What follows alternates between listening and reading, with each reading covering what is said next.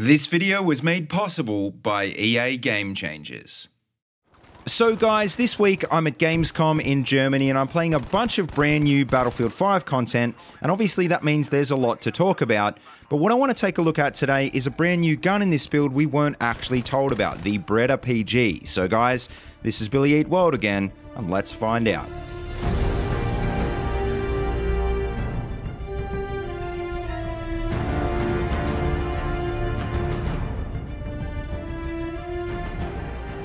Alright, so to kick off, if you've never heard of the Breda before, well, I'm not actually surprised because it was an Italian prototype weapon from the early 1930s.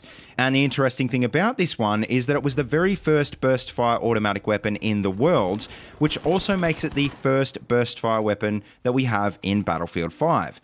It was trialled by the Italians and also the Costa Rican government, and it was chambered for either the 6.5 Carcano rounds or the 7mm Mauser round. So although it is classified as an assault rifle in-game, it's actually probably closer to an SLR or what we'd call a battle rifle in real life.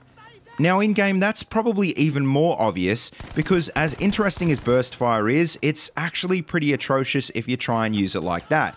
The gun does have a fairly respectable rate of fire compared to the other SLRs, for example, but there's this weird delay between bursts which makes it completely useless if you want to use it in close quarters. We don't actually have the raw stats yet, but from what I can tell, it seems to have a fairly similar damage model to the Gewehr 1.5, so essentially a 3-shot kill at close range or a 4 to 5-shot kill out to longer ranges. So that means you can potentially kill someone in one burst, but most of the time it is going to just be more consistent if you switch it over and try and use it in semi-auto instead. So bearing that in mind, when you compare it to the other fast-firing SLRs, this gun actually starts to look like it's not so terrible after all. Like I said, it's got a similar damage model to the G1.5, but it's got a much faster RPM, so you can spam it a little bit quicker like you would, say, with the M1 carbine. The vertical recoil does seem to be a little bit harder, but that shouldn't be an issue in CQB, and you'll notice that a couple of times in this gameplay, I was even hip-firing people down. And at longer ranges, well, you can just pace out your shots a bit more, and it's still super accurate and reasonably effective if you do manage to land some headshots.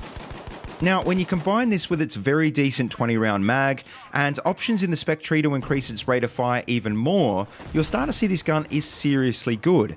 Potentially even, I'd say, maybe even the new best SLR in the game, because with its current stats, I just don't see why you'd want to use the M1 carbine or the G1.5. They're both probably not as good and probably not as consistent. It's not a guaranteed 3-shot kill at all ranges, so it's probably not going to replace the G43, but it might actually rival the Turner and the Mass as well because of, well, double the mag size. Because Battlefield 5 really is a game where you need the ability to take out multiple targets with one magazine, and, well, you're not going to struggle doing that with this particular gun. But anyway, guys, that's all I wanted to say about this one so far. Obviously, all of the stats are still a work in progress, so I guess we'll have to wait and see if it gets a nerf before it actually launches. Or maybe it doesn't need a nerf. Maybe I'm just missing something. Let me know what you guys think on this one down below. As always, though, don't forget to like, comment, and subscribe. And, of course, feel free to check out the links in the description if you want to see any more of these videos. And also, don't forget, you can find my Twitter and Discord links down there as well if you want to keep in touch. And as always, until next time, see you later, and have a good one.